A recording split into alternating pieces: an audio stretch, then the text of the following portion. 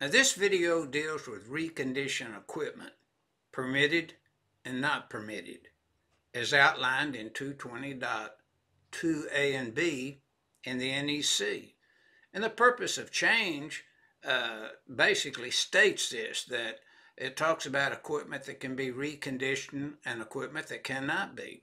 Now, reviewing the illustration, the left-hand side at the top, then we find equipment that is permitted to be reconditioned. And the first bullet is low voltage power circuit breakers shall be permitted, the power type circuit breakers. And then electronic mechanical protective relays shall be permitted to be reconditioned. But now when you go over to the note 1, these regular circuit breakers cannot be reconditioned. GFCIs can't be reconditioned. Ground fault protection equipment outlined in 230.75 in the NEC, and you know, particular sections in these new 5 articles will refer you sometimes over to different sections like 230 and maybe 240 and 250 for grounding to pick up certain rules. So you would look at those reference sections where they want you to pick up these rules. And in, of course, fuse holders, it tells that the low voltage fuse holders, the renewal type fuses, they shall not be reconditioned. And that's what this illustration is illustrating to the user of the code: equipment that can be reconditioned and equipment that cannot be reconditioned. Now this illustration deals with overcurrent protection devices rated 800 amps or less, in accordance with NEC 240.4B1 through B3.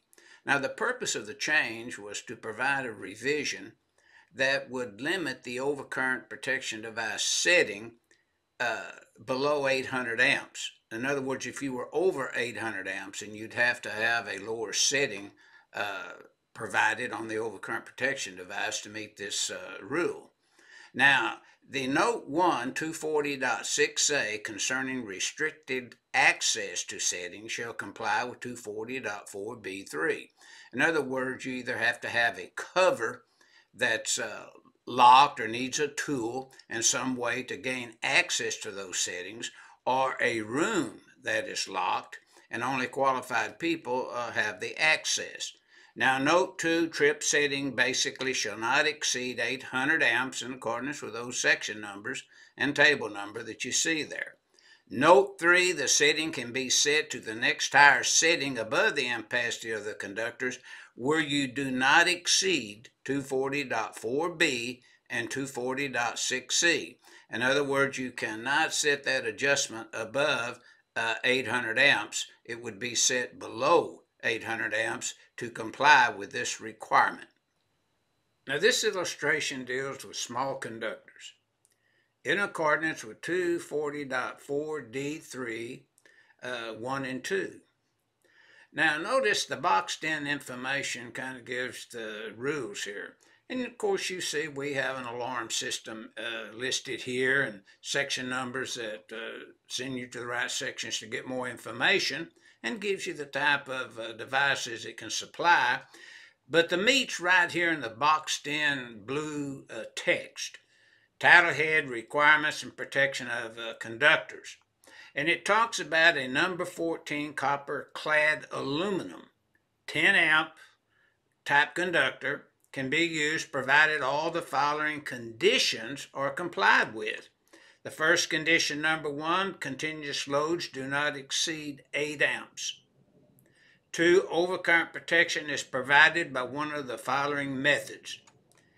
A, branch circuit rated circuit breakers are listed and marked for use for number 14 AWG or copper-clad conductors, copper-clad aluminum type conductors, to be specific. And B, branch circuits rated fuses are listed and marked for use with number 14 copper-clad aluminum conductors. And if that be the case, then number 14 can be used to service the items as you see above. But again, this this section is just dealing with small conductors and how they could be used when you terminate them to copper-clad aluminum conductors. Now this illustration deals with the dwelling unit service and feeder conductors too, in accordance with 240.4H, which recognizes the purpose of change where this new subsection was added to allow feeder conductors to be sized from section 310.12 and table 310.12, as well as the service conductors. The only problem here, there were some designers and installers said, yeah, you could apply this table to the service, but not to feeder conductors. So they wanted to point out that you could. For example, if you had a feeder, as you see in loads, right above the dwelling unit there, and the phases were 192, the neutral was 85, and the overcurrent device was 200. Well, that 192 amps would require a 3-aught from table 310.16 and the 75-degree column. But we could come down and for phases A and B and the calculating feeder loads for a dwelling unit, we could use 2-aught conductors and downsize from a 3-aught up to a 2-aught or reduce the size, however you want to put it. And if you wanted to do the calculation by 310.12 A and B, it'd just be 83% of 192. That'd be 159 that you would come up with. So you'd see that would be a possible way to do that. There would be no problem. Now, if you wanted to look at your feeder circuit conductors and sub-panel, then 240.4H along with 408.40 and 408.36 would do. And the note right below the right-hand side, bottom side of the illustration, feeder circuit conductors should be permitted to be protected against overcurrent in accordance with 310.12, and that's basically what this illustration is illustrating to you, how we could reduce from a 3-aught to a 2-aught conductor and be in compliance with the NEC. This illustration deals with listing requirements in accordance with 240.7, 1 through 3. The purpose of the change, a new section has been accepted by the panel that relocates and renumbers to address the listing of specific components and devices. Now, such as if you look at the illustration to the left, the note 1, branch circuit overcurrent devices ahead of conductor shall be listed in accordance with 240.71. And in this note 2, relays and circuit breakers providing ground fault protection shall be listed. If we drop down to the note 3, GFCI protection shall be listed in accordance with 240.73 and 210.8, tested by 70E 110.10. And basically, this is just, this illustration is dealing with listing requirements, and that's what this illustration is trying to illustrate to the user of the NEC. Now, this illustration deals with selective coordination in accordance with 240.11. Now, this section used to be 240.12 in the 2020 NEC. But the purpose of the change was just mainly to provide a requirement, an illustrator requirement, that an upstream overcurrent device will remain closed when a downstream overcurrent device gets into a short circuit or ground fault type condition. And that's what this is illustrating. You notice at the top you have overcurrent device 1 ahead of all of these overcurrent devices, and then you drop down and you see that a ground fault in the red occurs on those branch circuits, and it opens up and localizes the fault and does not open the upstream overcurrent device. Usually fuses are about 5 times the rating of anything downstream, and a circuit breaker is about 3.5 times larger than anything downstream, and that's just a rule of thumb, but not actually calculated to see if it's absolutely correct. But electricians will use this as a rule of thumb. So you're dealing with overcurrent device 1 and overcurrent device 4, and if 4 gets into a problem, it will trip and not trip 1 up above, which is upstream, and that's what this illustration is illustrating. Now this illustration deals with the interrupting ratings in accordance with NEC 240.16. The purpose of this change was to provide a new section, and this section was added to require branch circuit overcurrent protected devices to have an interrupting rating not less than 5,000 amps. Now, reviewing the note, notice it states branch circuit overcurrent devices shall have an IC rating not less than 5,000 amps per 240.16. And of course you have other information in here in black text to illustrate what's going on here.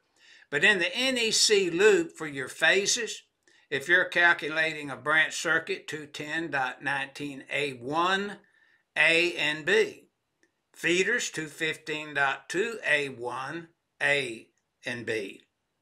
The grounded neutral conductor, you calculate the neutral load by 220.61, the size of the conductor, and then go to your table 250.102C1 and see, based upon the phase conductors, if the grounded conductor is larger than the neutral conductor calculated by 220.61, and use the larger of the two. And of course your equipment grounding conductor in 250.122B is sized based upon the overcurrent device. And if you had service conductors, you'd look at 230.42A1 to perform your calculations and get the percentage to be used there. And that's what this illustration is illustrating to you. Now this illustration illustrates accessibility in accordance with NEC 240.24A exception. Purpose of change. An exception has been accepted by the code panel that makes it clear where the exception is used. The general requirements in this section does apply. Now, notice the listed industrial hazardous control panel that is illustrated here in accordance with Article 409 and 240.24A exception. We have a person with insulated gloves, insulated tools, removing the panel cover. And so the overcurrent device, energized parts, and conductors inside the enclosure panel are in compliance with 240.24A exception, and then they're considered readily accessible after you remove the cover in accordance with 240.24A exception. And that's what this illustration is illustrating to the user of the code when you're dealing with industrial hazardous control panels in a classified area. Now this illustration deals with replacement trip units in accordance with 240.89, an informational note. And the main purpose of the change was to deal with replacement units, and they should be listed in accordance with 110.3b and the manufacturer specifications. Now the note kind of tells it all. Note, replacement trip units shall be listed for use with the circuit breaker type in which it is installed, naturally in accordance with 240.89 and the informational note. Some other information can be looked at and reviewed in 430.52C3 and C5, approximately on about page 351 of the NEC, if my memory serves me correctly. But that's the main purpose of this illustration. It's just to illustrate the requirements when you're replacing trip units in a circuit breaker as you see in this illustration.